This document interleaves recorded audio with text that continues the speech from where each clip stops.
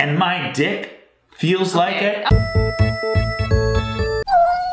Hello, welcome back to the Sticky Show. I know things probably look like how they did during the first episode. But I'm wearing a shirt now. Working on it, working on it. So yeah, we did film this on the same day as the first day. Hopefully you have been enjoying Thursdays, and hopefully you are ready to hear some more answers to questions that you have asked us on Instagram. You guys have a lot of relationship questions for us. I love it. I love answering them. I feel like whenever we talk about our relationship, it gives people some helpful little advice. boosty, yeah. little boosty. Like people actually write to me and be like, I tried that and it worked. Yeah. So I like that. Or they're like, I tried the arrow thing, it didn't work. Thanks a lot, ruined my life. Damn, like, oh, damn. Sorry about that. Sorry. All right, you ready? Okay. We got Moscow Mules this time instead of coffee. Love it. We're prepared. What is your favorite memory together? I feel like we have the same one probably. Do you know what I know? Are you thinking what I'm thinking? Shit, it's all about to come apart. Oh yeah, I mean, no doubt. Yeah. Want to say it on 3? Yeah. Okay, 1, 2, 3. Wedding day. Yes. Easy. That was by far the best day of my entire life. Yeah, and you know the days leading up to our wedding, I was like, this wedding stuff is bullshit. Like, this is not worth all the stress. Steve hardly had to stress about it. He had to stress about my stress. What?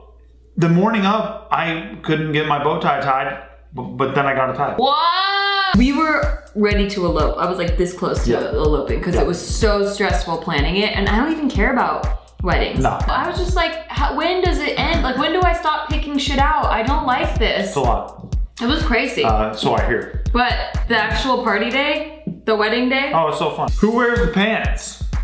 I'm wearing pants. I'm wearing shorts right now. So me. Damn. Cool. Who wears the pants in the bedroom, dog? Neither of us. No, We're naked. No, we don't wear pants. We get naked. But Steve does keep his boxers on. I keep my boxers on. Do you look at other couples and go, we're better than them? Yeah. All the time. For sure. When do you figure out it was time to move in with each other? Did we even talk about it? Oh, yeah. I remember bringing it up and it was a fight. Really? Yeah. Well, we were fighting a lot in year 1. Yeah, true. But this one, I specifically remember being like, I'm kind of feeling it. And then Steve said he didn't want me to move in because I have baggage. Referring to my cats. I was afraid. Referring to my cats. He said my cats were baggage. Cats were He called my cats baggage. You know what? And I came to find out they are baggage. How are they baggage? Joe is like walking baggage. Look at him, he heard you. Joe, you're baggage, bro. Aww. You're baggage. Every day is the first day he's met us. It's like 51st dates with him. Yeah. Every single day. He looks at us like, who the fuck He's like, are you? yo, who the fuck are you? And we're like, yo, dude, it's same. And then he kind of takes a second and he's like, oh yeah, okay. yeah. But then if you make a slight movement like that, he's like, But when did we actually decide to move in? So I didn't bring it up again after that. That was, by the way, only 2 months in. well, it was my idea after that. Yeah, and that's what I waited. I was like, I'm never bringing this up again. Yeah. When he's ready, he can ask me. And I did. He did like a month later. A month later. Yeah. What a good guy. You could have just said yes the first time. I was afraid. It was still early, so But we were both feeling it. Yeah, no, for sure. Because I wanted to marry you. Me too. But I wanted to marry you like really quickly. Like my best man, Michael Gallagher, I ended up telling him like within the first 6 months, I was like, I'm gonna ask her to marry me, dude. Like, I'm literally gonna go get a ring and do the whole thing. And he was like, yo, bro, just fucking chill. Just chill, bro. He's like, you're 27 years old, you're fine. Yeah. And I was like, yeah, that's true. I even talked to my dad about it too, and he's like, yeah, I think Michael's right. I think you can chill. So I chill. Cool, guys. Thanks for believing in me. Right. It worked out great. It's good friend advice. I get it. Yeah. But you know, feelings-wise, we both felt that way. Like, I remember after our first date, I texted my friend, do you want chicken or steak at the wedding? Yeah, I mean, dude. This was before I gave up both chicken and steak. And we told each other we were in love with each other within 2 weeks. Yeah, I said it first. She said it first. I get to say that forever. That's true. Do you guys ever try to dance with the devil in the pale moonlight? Batman 1989. One of my favorites. Who can get the most cranky and when? Probably Steve. Yeah, me. Oh, yeah. Oh, wait. Cranky? Totally Steve. I mean, you. Nah. What were your first impressions of each other? I met Steve at a premiere of a movie that I was in. I was on stage with the cast and Steve was in the audience, and he asked a question during the Q&A. Yeah. And he was just trolling. He was being a shithead. Yeah, he was being a shithead. He was like picking out technical things and just trolling the director. And I was like, he's funny. So I thought he was pretty funny. And you didn't even know me. And I didn't know you That's yet. a big No, that's the first impression. And I was in a long-term relationship, and he was not funny.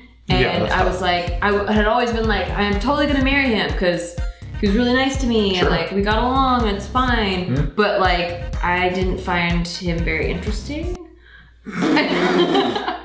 Jesus. We grew apart. That's better than any fucking diss track I ever heard. So the first time I saw him, he was making jokes. I thought he was funny, and then I thought he was cute, and then he was dancing with his girlfriend next to the jukebox, and I was like, oh man, I wish my boyfriend would just spontaneously dance with me to music from a jukebox. Like, I just was like daydreaming about that. You talked more to my mom than to me. I did. I actually hit it off with her mom that night. Do you even remember? It's like me and your mom on our first date. Do you remember meeting me that night? What was your first To be perfectly memory? honest, I don't remember. Yeah, I bet not, because we barely spoke. We did. Yeah. I just observed you from afar. But I do remember meeting you. Yeah, what was your first memory of meeting at me? VidCon. Really, that was the first? Yeah. Oh. That's the first time I actually got to meet you. I felt like I'd be like, yo, I'm Steve, yo, you're Nikki. Like, I know who you are and you know who I am, but we never actually did a video together at that point. What was your first impression then? Oh, I thought you were the Smoke Show. Oh. Smoke Show Deluxe, yeah. That's it? I didn't know a lot about you. I thought that the character that you played was very much who you were, because I didn't know you. Right, which it wasn't. And so she was always this ditzy dumb person on videos, and so I was always like, oh, so maybe that's who she is. I am so not a person. Yeah, exactly. I wish you were more like that. I love that, and I love the Jersey accent thing. Ever since Wolf of Wall Street. Wolf of Wall Street. Yeah, he likes me to be Margot Robbie's character. I love that shit, bro. Sorry, Daddy. I love that shit, dude. I don't even care. I don't even care. What? Come at me. I don't care. First kiss experience. I think this is interesting because it wasn't just like, ooh, we went on a date and I kind of met this guy and I kind of like him. It was like, I've been friends with this person. Yeah, that's interesting. For so long. Yeah. Like, we were friends for 3 years before our first date. Yeah. Because we were both in serious relationships. Yeah. And then we both got dumped. But then we were pretty hot and heavy pretty early. Yeah, because that first date was amazing. It was great. That was hands down the best first date I've ever been on. Me too. Oh God, I hope so. We missed the movie 3 times. Yeah. Because we couldn't stop. Why did we even go to the fucking movie? Well, because of stupid. Honestly, nerves. But yeah, that first date was amazing. We talked about football, we talked about comedy. Yeah. I was like, this is my dream guy. I wrote in a journal, I want to find somebody exactly like Steve Green. He just had the qualities that I liked in a boyfriend. I didn't think it was going to be him. And so I'm just like hoping that he is who I think he is. And he was. I was like, I am gonna blow this chick out of the fucking water. That's what I said. And he did. So. I just remember that you smelled good and your lips were soft. Like, his hands are soft, but his lips are like made of angel fairy dust. You know what I'm saying? And my dick feels like an angel. Okay. No, it feels like an angel. That's what my grandma told me. Now you're getting cocky. Anyway, that first kiss was magical and I was like, ooh, God, I wanna bang this dude. I wanna bang him so hard right now. That's true. But I felt that way. I'm a lady. I was so down. I am a lady. Oof. And then he's like, ooh, you dropped this, and he slipped something in my purse, and it was a handwritten note on a Ralph's gift certificate, like, hey, now you don't have to steal from craft service. I was too poor to afford groceries, so I would steal from craft service. Yep. And that's how I was surviving, and that was actually the truth. Yeah. And so he actually planned that before the date. Yeah. I could not believe that. That charmed the pants off me. I still charm those things off. I enjoy it. Okay. I enjoy it. Again. And I enjoy it. Again. What's your favorite thing about each other? Favorite? Yeah. I don't even know how to answer that. Me neither, because there's so many things. I love how understanding you are. I love that you're willing to listen. I love your dick. Thank you. I love your sense of humor. I mean, that's real low on the list. For sure. Oh, I love how good you are with kids. What? Whatever, don't overthink it. Don't tell them that. What do I love about Nikki is that she's the nicest person I've ever known in my life. But I'm an evil, crazy person. No. Well, yeah, that's part of you. But everything that you do is from a place of good. You're always from a place of good and of genuine niceness.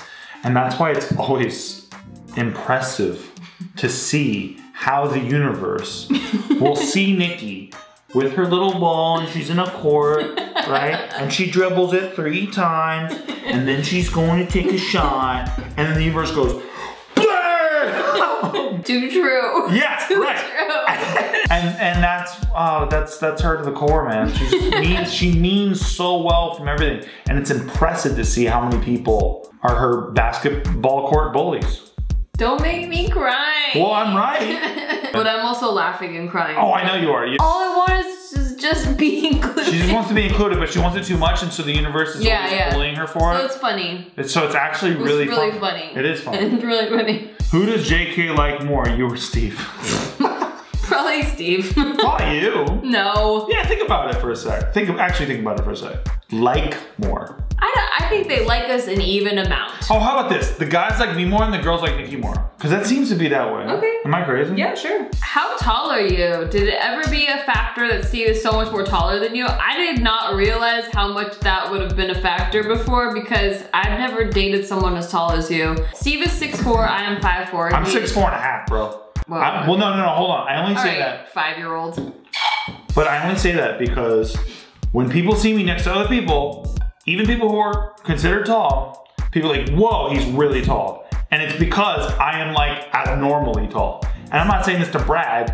I think I'm like borderline where you look like you're so tall that looks weird. I think I'm on the edge of that. Maybe. It's not a place of brag for me. It was really on the edge when you were more lanky. Yeah, that's for sure. Yeah. Since I filled out more. It was like fucking Slender Man. Dude, tell me about it. Yeah, so he is a whole foot taller than me. I didn't realize how much my neck would hurt trying to reach up to kiss you. That's true. So it took a while to get used to, but now we have it down pretty pat. It's very I stand on my tippy toes. We're very used to and he kind of like lifts me up a little bit like while we're kissing, and he kind of bends down a little bit. Yeah. So it worked. Okay, and the main question everyone keeps asking is, finally, let's do it. When are you gonna have a baby? When are we gonna have a baby? When are you gonna have kids? When is the little Nikki and Steve gonna happen? First of all, we don't exactly know.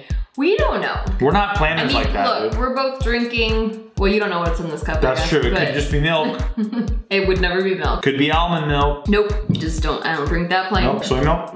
It just wouldn't be any milk, but it is alcohol. There are no little babies inside this uterus right now. However, and we've tried. We have talked about it a lot, and it just keeps kind of getting pushed. Cause here's the thing, I never want to resent our kids, you know, for stuff that I haven't done in my life. When I talk to every parent that's a new parent or an old parent, they say like, yeah, your life 100% changes. And basically do everything you want to do now. Listen to our podcast with Aunt and Oh my Christina. God, yes. We talked about exactly this at length. Yeah. This is a shorter version of that, but please check that out if you want to know our full thoughts. Yeah. Because it's a lot. Adding a new life that's there in your life forever. Forever. Well, for at least 18 years, and you can disavow them, or you can put them on a fire station. But that's not gonna happen. Not with us softies. Probably not. Yeah. We'll try to act as hard as we can, but like we're like a bunch of softies. I always think that we could always just take it to a fire station. You know, whatever it is. Yeah. Well, so originally I was like, okay, this year I'm gonna do everything I want to do, and then by the end of the year we'll maybe start trying or whatever. But now it's getting close to the end of the year and I haven't done everything I want to do. Yeah. Just little bucket list items, like the 4-kid bucket list items. Also, we just bought a house and I love decorating, and when you have a kid, everything turns into baby land. Yeah. Another thing about it is that in this current place we got, that we finally got 2 offices in one house, so both of us can work from home and not get sick of each other. It's awesome. It's amazing.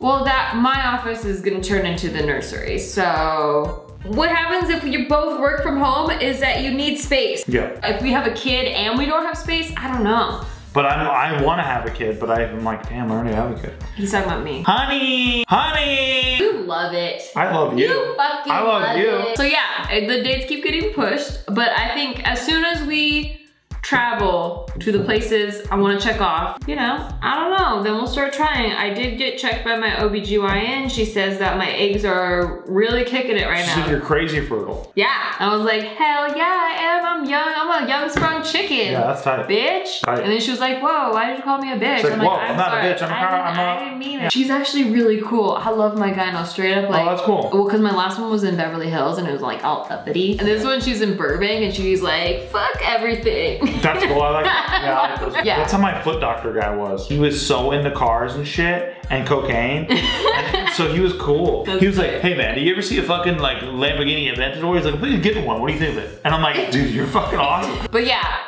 yes, we are planning to have kids eventually. Yeah. We have the names picked out and everything. We've had them picked out for years. I just don't know when we're gonna meet them. It's crazy to think that these people will be some of the most important people in our lives, and we haven't met them yet. But not the most important people in our lives, because I will always put Nikki first, always.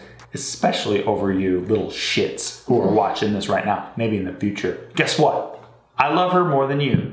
By the way, future kids, don't forget to subscribe. Hit that little button down there. And don't forget to hit the bell so that you get the notification. All things that will probably still be there in the future. Yeah. Yes. Hopefully you enjoyed this episode of The Sticky Show, Q&As, whatever. I'm pretty buzzed now. Are you? Yeah. That's tight. Subscribe so you don't miss any of this. I'll see you next time. If you want more, you know, let us know. And follow us on Instagram. Love you, bye.